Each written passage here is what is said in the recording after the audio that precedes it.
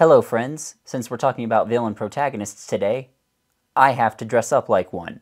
I am the protagonist of the world, obviously, and villains wear cool sunglasses, especially indoors. So villain protagonists are actually pretty rare when you stop to think about it, because most of the time people just use anti-heroes, and anti-heroes are someone who, has good motivation, like they're trying to do a good thing. They just are kind of unpleasant in one or two ways. And even then, they don't do it that often. But okay, you know what? I can't even read my notes with these. I should probably take them off now. Or anti-heroes will have, good goals. They're trying to do something good, but they just use questionable methods to achieve it.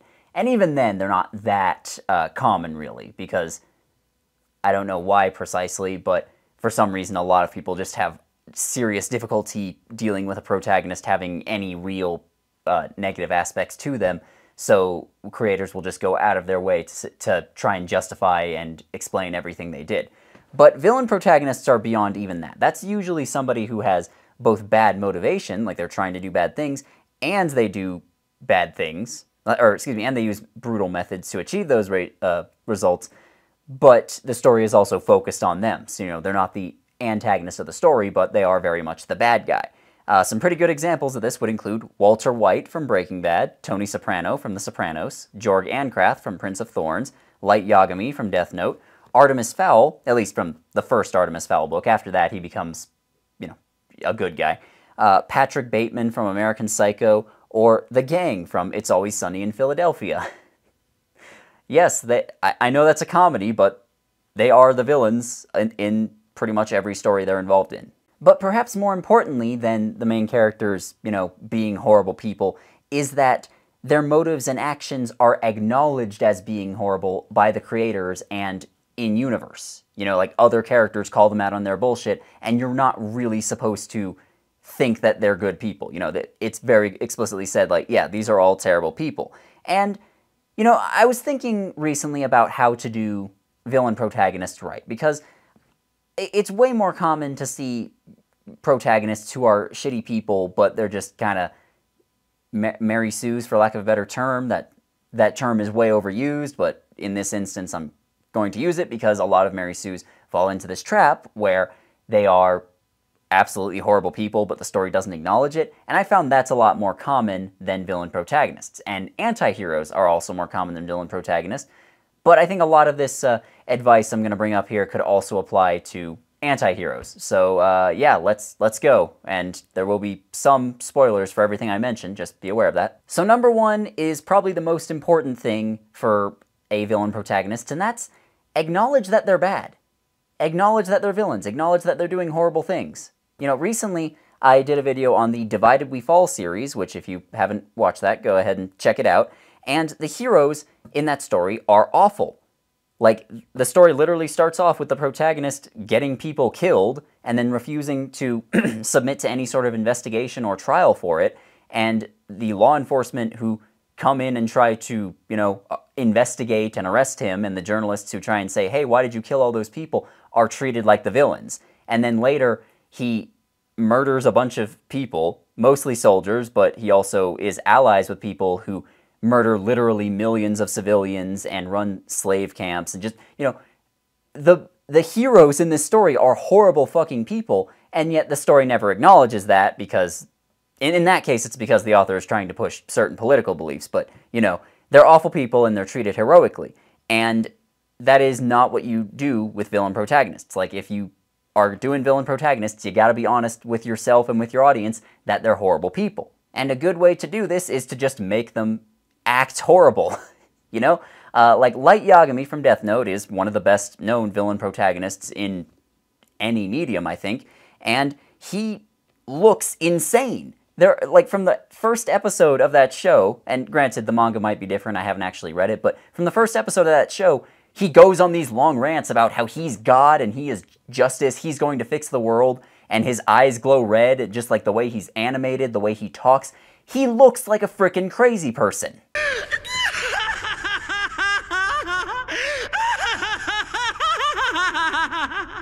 I'm not only Kira, but I am also God of the New World. And When I first got that notebook all those years ago, I knew I had to do it. No, I was the only one who could. There was no other way. The world had to be fixed. A purpose given to me.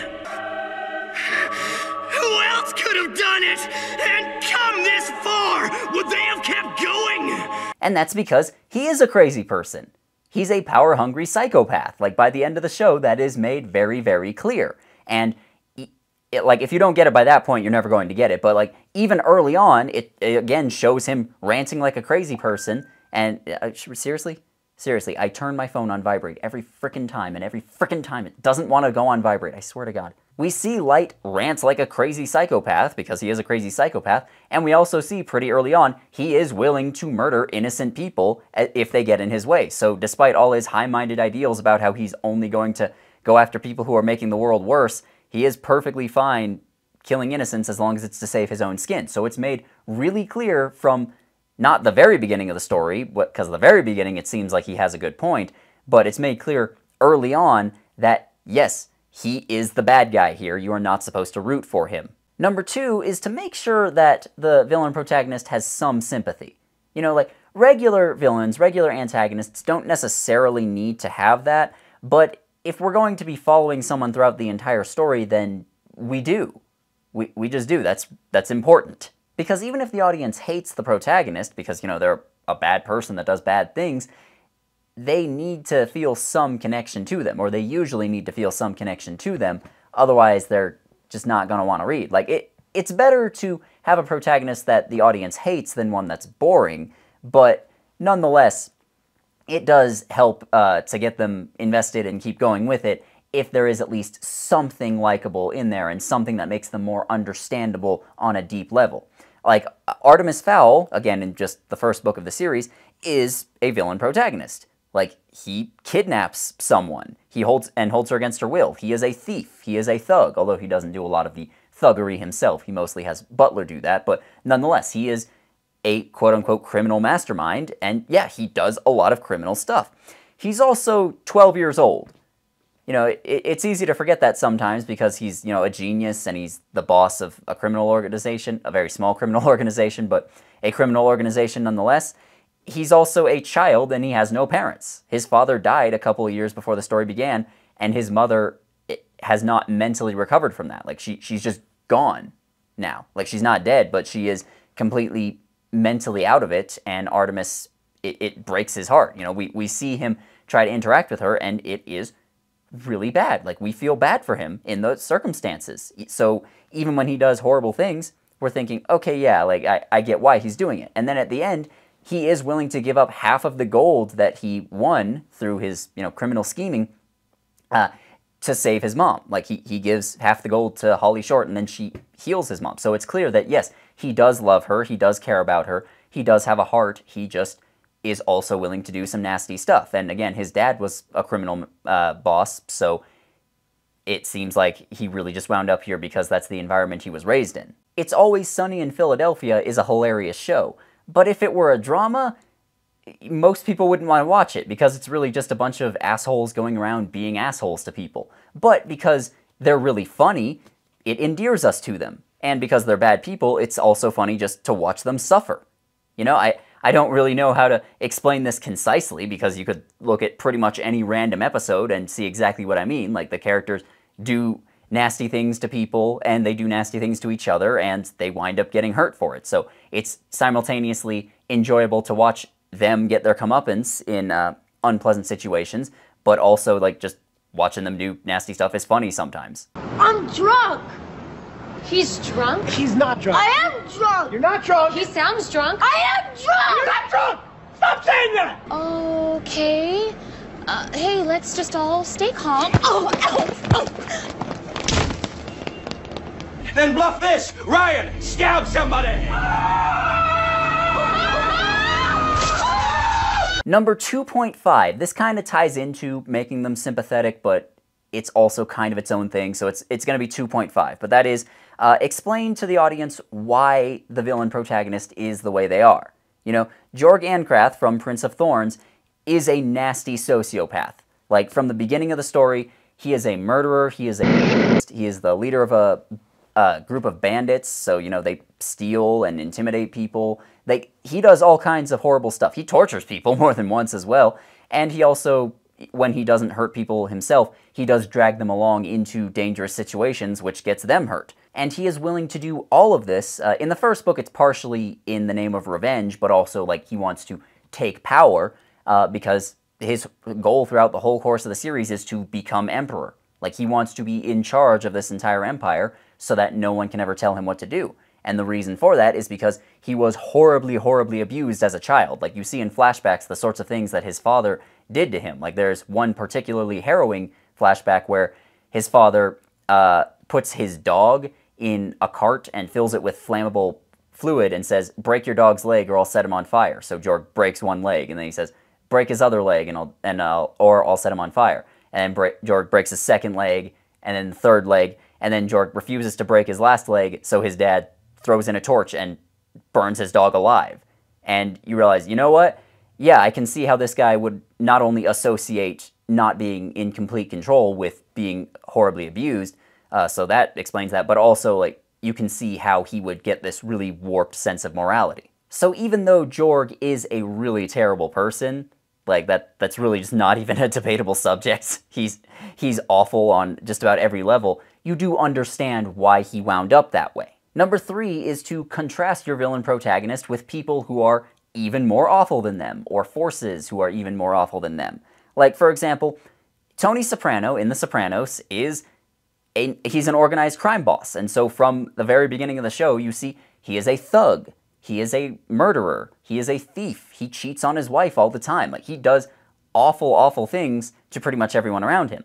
But later on in the show, we're introduced to another high-ranking mobster that he works with named Ralph, and Ralph is substantially worse than Tony. Like, one of the first episodes after he's introduced is almost entirely dedicated to Ralph murdering his pregnant girlfriend because she mouthed off to him. It make you feel good?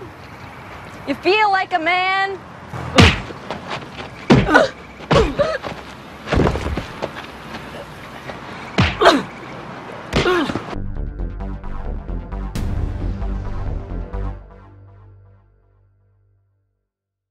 And when he does that, even all of the other gangsters there are like, dude, what the fuck is wrong with you? Like, they straight up say he crossed a line, but, you know, they have to protect each other, so well, I don't want to say they let it go, but they do help him get away with it. And then, much later in the show, Tony does kill Ralph, and it's partially because of something else Ralph did, like he killed a horse that Tony loved, but also, we as the audience know that it is partially because of Ralph murdering his girlfriend, because we see that really affected Tony in a negative way. And yeah, Tony is being a hypocrite here, because Tony also does a lot of really nasty stuff, but, like, when we see him kill Ralph, we can't help but feel, yeah, Ralph was worse, so we don't really feel that bad for him.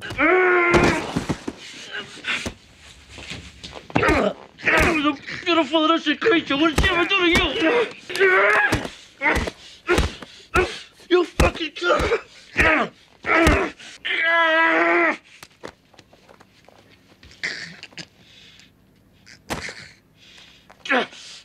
So even though Tony is an awful person, we're willing to go along with him murdering this guy.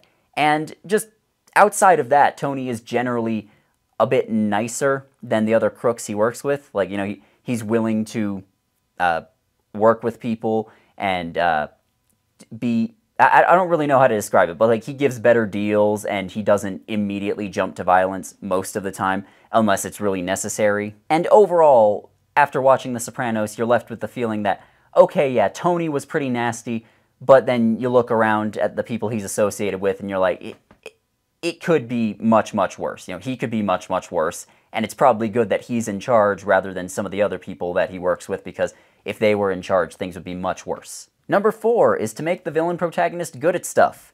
Now, this applies to protagonists in general, but it really does catch me off guard how many authors just completely forget about this. It's mostly authors, but it does apply in other places too. Like, your protagonist needs to be really good at one or two things, otherwise they're really just going to be relying on other people to do everything for them, throughout the entire story, and that's just not satisfying to watch.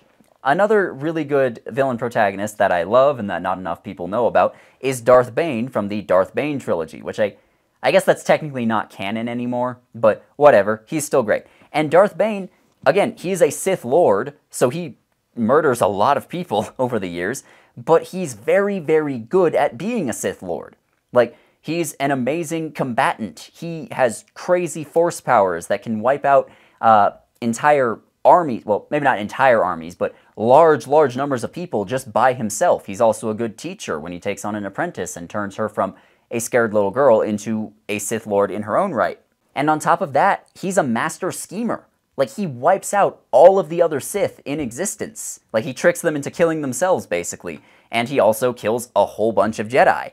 And he fakes his own death during that, but then some other Jedi come after him, and he is able to fight and defeat all of them as well. Like, he's very, very good at everything he does. Like, he's very good at being evil. And so you can understand not only how he was able to become the last one standing, you know, the last Sith, but he also set up the Rule of Two, which eventually led to Palpatine and overthrowing the Republic and destroying the Jedi. So, like, you realize that this guy is just amazing at what he does, and so even though what he's doing is horrible, it's at least interesting to watch him do it. Number 5, again, seems kind of obvious, but a lot of people don't seem to understand it, and that is know when to quit. You know? Basically just make the villain protagonist only as evil as the story requires, and if that story requires them to be really fucking evil, then go for it. If the story only requires them to be kind of evil, then do that instead. Even if you're writing something grimdark and edgy, it does get boring after a while to just see, I murdered an orphanage full of children, and then I murdered this orphanage full of children. You know, like, there has to be a reason behind what they're doing, you know? Like, if they're just murdering an orphanage full of children for shock value, then that's not really, you know, that's not really interesting. But if they set the orphanage on fire with all the orphans inside because they know that the heroes will come out of hiding to try and stop them and then they can ambush the heroes, then there is a reason for it. I'll bring up Jorg Ancrath again, but Darth Bane works for this as well. And Jorg tortures and murders people throughout that entire series, but he doesn't do it for fun. You know, he's not doing it just because he wants to do it. He's doing it because he feels he needs to do it to reach his goal. It's the quickest, most efficient way to whatever he's trying to do. Usually. He also does sexually assault someone at one point, but, I mean, again, he's a bad person. So while it is unpleasant to watch him murder and torture people, we understand, again, we understand why he is doing what he's doing. He's not killing the orphans for fun, he's trying to lure the hero out of hiding. Number 6 is the last one, and, this one is just to make us enjoy time we spend with them. You know, we don't necessarily have to have villain protagonists be likable. Again, they're villains. It's fine if they're unlikable, but they do have to be enjoyable to spend time around. You know, I mentioned the gang from It's Always Sunny in Philadelphia earlier, and they are hilarious. All of them, all the time. They're really funny. Like, even when they're stealing, lying, or doing anything else bad, we want to watch. There's a movie called Vampire's Kiss with Nicolas Cage, and brief aside, if you are at all into bad movies, like movies that are so bad they're funny, check out Vampire's Kiss right now, because that movie's hilarious. But it is a movie about a guy who is a horrible boss, and then later turns into a murdering... It's also hilarious. Like, the movie's a dark comedy, but it is a comedy, and mostly because of Nicolas Cage's bizarre, over-the-top performance. I had a difficult day yesterday.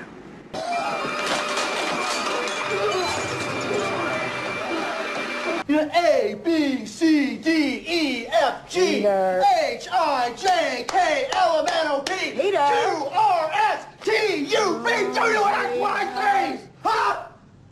That's all you have to do! I'm a vampire! I'm a vampire! I'm a vampire! I'm a vampire! I'm a vampire! I'm a vampire! If that movie was just a drama and Nicolas Cage acted like, you know, a regular human being throughout it, then it probably wouldn't be a very good movie, because it would just be a movie about a crazy guy doing horrible things and thinking that he's a vampire. But in reality, it's really funny because we see, okay, this is a crazy guy doing horrible things, but he's not acting like a person. He's acting like a crazy guy, so it works.